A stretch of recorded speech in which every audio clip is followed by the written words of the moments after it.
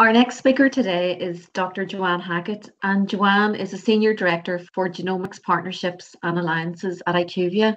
And IQVIA is focused on using data and science to help their healthcare clients find better solutions for their patients. Joanne, I will now hand over to you for your presentation.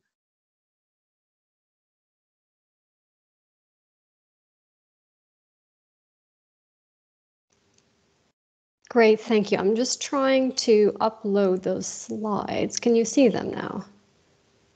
Yes. Perfect, okay.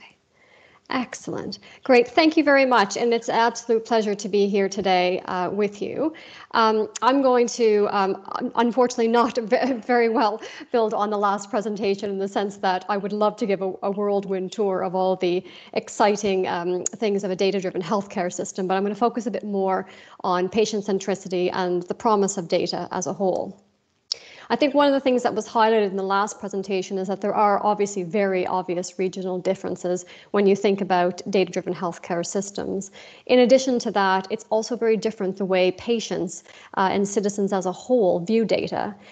We saw some examples in the last presentation to show how mobile phones have been tracked and things like that. Some patients think that's fantastic because it would be a better way to be able to inform care decisions for them personally. And other individuals are actually quite afraid of that. So one of the things that's quite important when we think about patient centricity and the real need to understand data, what that looks like for personal care, is actually, it's a combination of, is the individual well or sick? There's a real difference between individuals who are sick and well when it comes to data-driven healthcare systems and their personal input.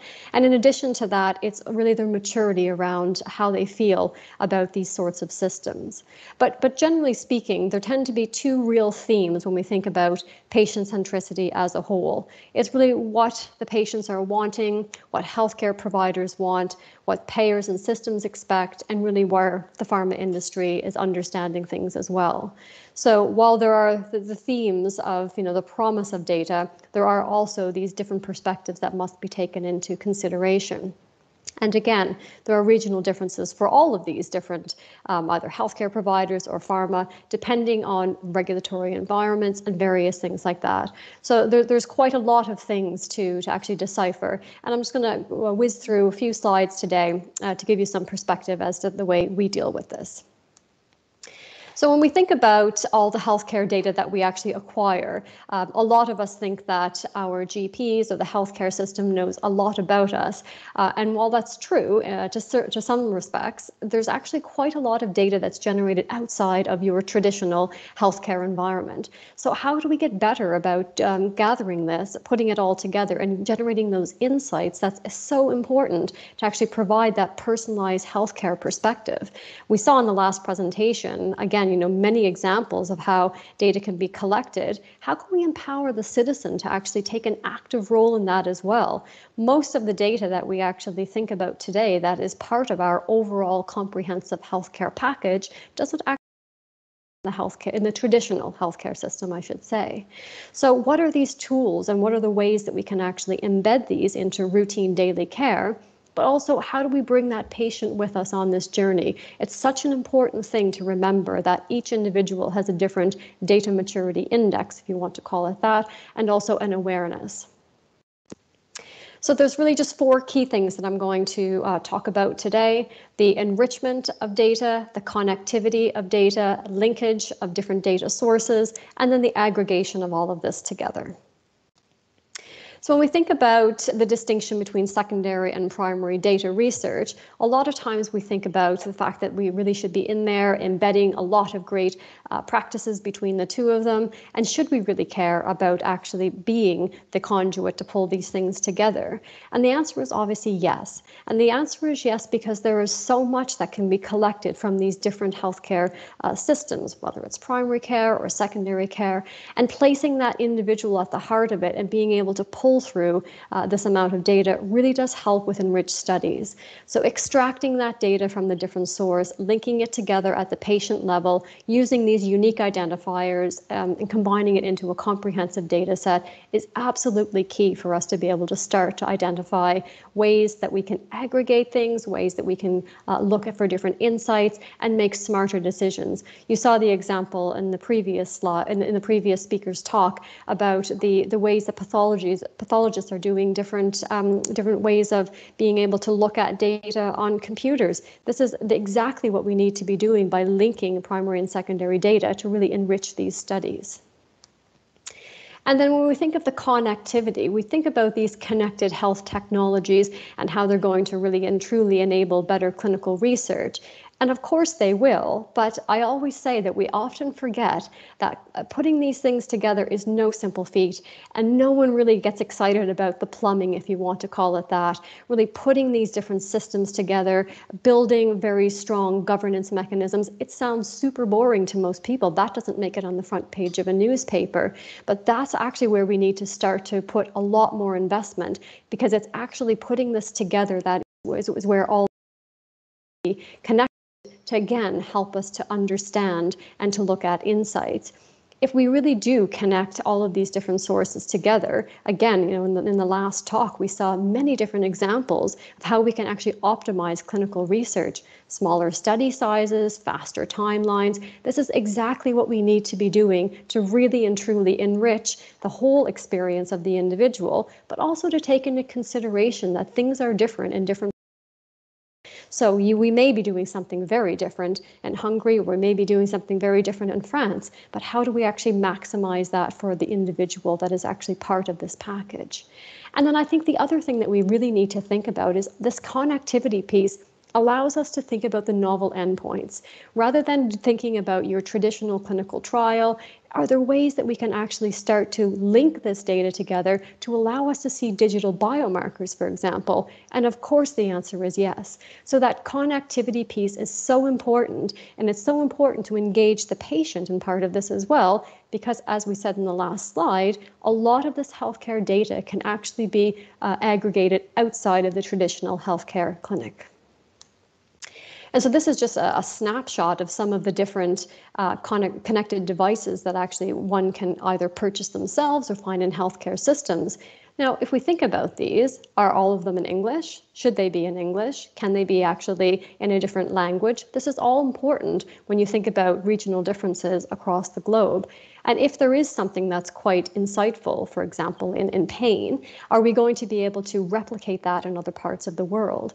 A lot of the natural language processing tools and techniques are actually built upon an English infrastructure. That's not super helpful if you actually try to implement it into a country where English is not the first language. So there are aspects of this that we really need to think about. The connectivity piece is a huge one. However, the patient perspective and all of that has to be one that actually works into the healthcare system as well.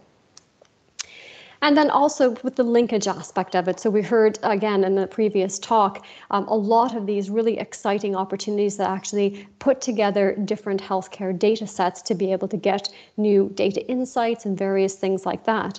I spent the last 3 years of my life as the Chief Commercial Officer at Genomics England, and a huge part of that was actually taking the genomic data, linking it with clinical data to derive better patient insights.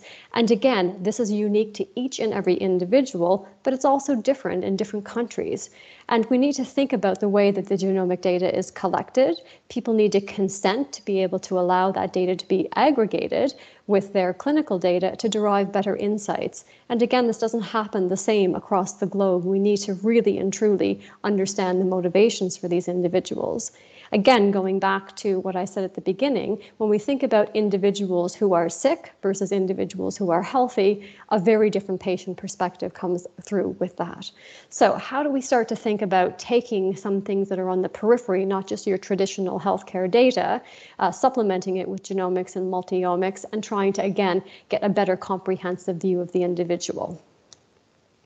And then finally, that piece of aggregation. A lot of times this actually either makes people feel very secure based on the fact that putting a whole bunch of data together removes a little bit of the personalization. And that's really helpful to gather huge amounts of data for insights, but there has to be a mechanism to be able to make that identifiable in the sense that you would want, obviously, as much personalized treatment as possible. So there is a huge array of things that are happening in this space to be able to think about connecting, linking, and aggregating. The bigger the database, we often say the better, whereas I would actually disagree slightly. The bigger the database, the better it is if it's curated, if it's in a form that can be aggregated. There is absolutely no point in having 2 or 3 data points from one individual that are not going to be able to be aggregated with someone else. So how do we inform individuals about the fact that it's so important to be able to share as much as possible in a safe and secure way to allow those insights to be generated? So really, there's just, I think, 3 things that I covered today as key takeaways. I think, again, I always seem to be harping on the fact that in order for us to really achieve a truly patient-centric, data-driven healthcare system, we do need to put the citizen at the heart of that. And it is so easy to say it, but actually in practice, it's not actually that difficult. It just never seems to be the thing that gets prioritized. But without having consent and without people being informed, we will have no data. So we really need to think about a really patient-centric way of collecting this data and having people engaged as well. Enriching studies, connecting health and genomics. This is a massive area that is it's just expanding rapidly. There are more genomic programs that are spinning up around the world than there ever were.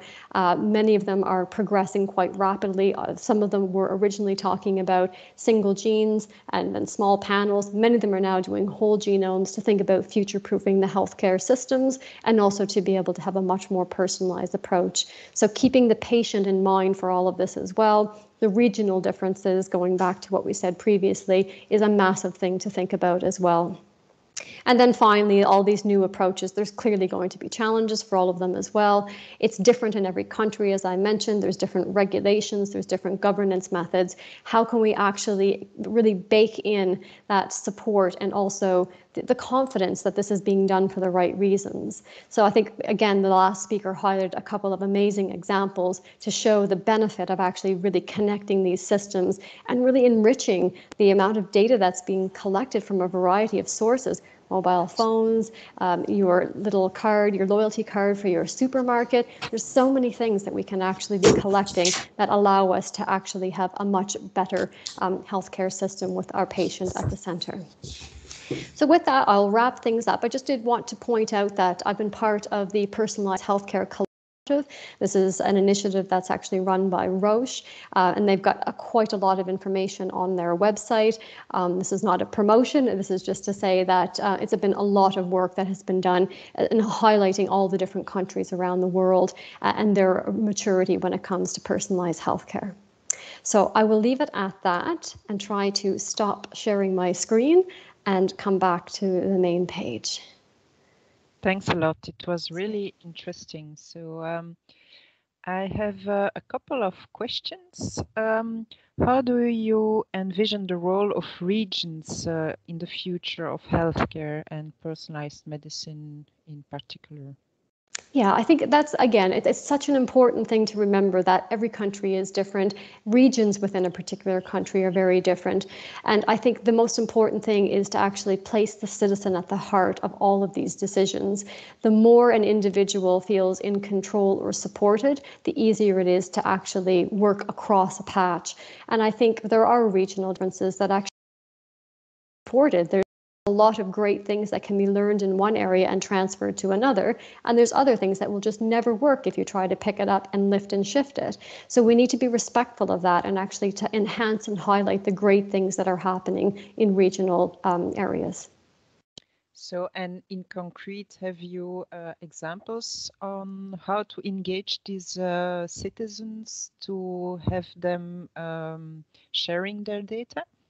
Yeah, so the example I'll use is actually the one from Genomics England. So in order to get individuals to consent to obviously do whole genome sequencing and to have their patient data, their clinical data aggregated with that as well, that was done, established sometimes the parents of children with rare diseases or the carer of someone potentially with cancer. And the governance mechanism is that all the data that is being used, it's always being visualized by the participants. They will always know what's happening with the data. They're involved in all of the access committees, the science advisory committees, the ethics advisory committee. They're baked in as part of the system. And that was the only way that that program was ever going to be successful. It was really empowering the participant to be part of it. And so these data were used for clinical and research activities? Yeah.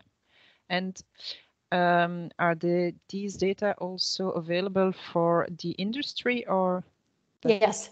And again, the individuals who consented to be part of that, they're aware of the different companies that are requesting access and the reason they're requesting it. So very transparent. The governance mechanisms are that they're part of it, and therefore they understand that digitally donating what they actually have had is making a difference. It may not make a difference to them, but again, the more data that's collected systematically across the patch, the better it is for people to make inferences. Yeah, and also all the data from the apps and so on were also connected. Yes. So and not in all cases. So that was not a core component of the work that Genomics England was doing. That was for other individuals. So if that was something that was of interest to a particular biopharma company or something like that, they could do that. But it wasn't brought in as a core requirement. Mm-hmm.